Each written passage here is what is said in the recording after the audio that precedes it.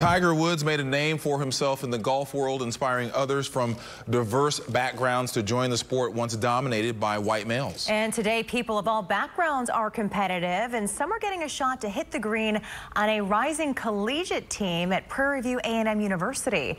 KPRC2 Sports' Ari Alexander joining us with what you may not know about the team. And Ari, we understand the university got a boost from a PGA Tour player? Yeah, guys, Prairie View had a 40-year gap between conference championships, but thanks to a new coach and now new funding from one of the rising stars on the PGA Tour, they're set up for much better success. Golf? Well, nerves are normal. Is an expensive sport. I almost stopped playing it because of that when I was younger. My parents could barely afford it. Especially nowadays to play junior golf. I mean, it costs thousands and thousands of dollars to even get to the top. One of golf's rising stars, Cameron Champ, is well aware of many of the issues that plague the diversity of his sport.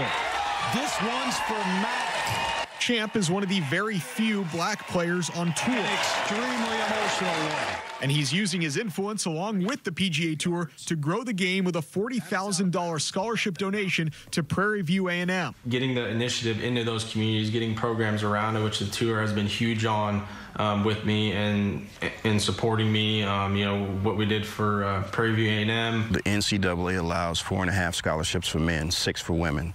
And that would be what they call the max scholarships. Step back and feel that, then step back in there. This is Prairie View A&M head coach Kevin Jennings, who has led the Panthers to their first NCAA tournament appearance in school history in 2018. They did it again in 2019.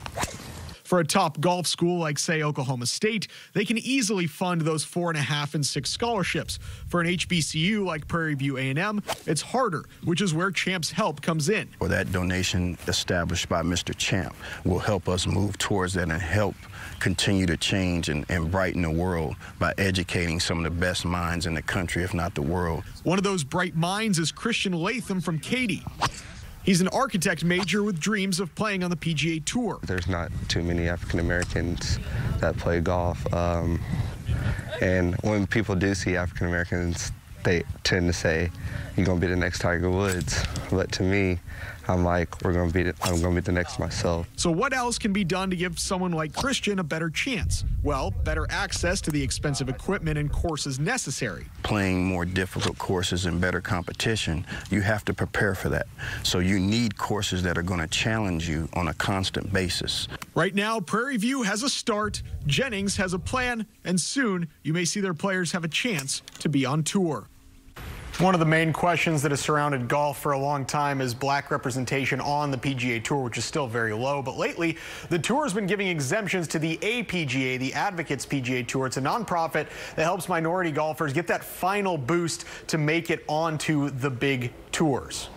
So, Ari, I have to ask you, how much impact does the Advocates PGA Tour have on those golfers? Yeah, it has quite a bit. There's been a couple golfers, guys like Kamayu Johnson, Willie Mack III, who have been toiling in these lower-level tours. Let's say you win and you get a couple $1,000s. You place like 38th in a PGA Tour event, and that is a huge chunk of money. That's TV time for sponsors to see you, for sponsors to pick you up. And so by having a golfer come into different events and have that TV time and have that chance at a PGA Tour event, it's been huge for a handful of these golfers on that tour.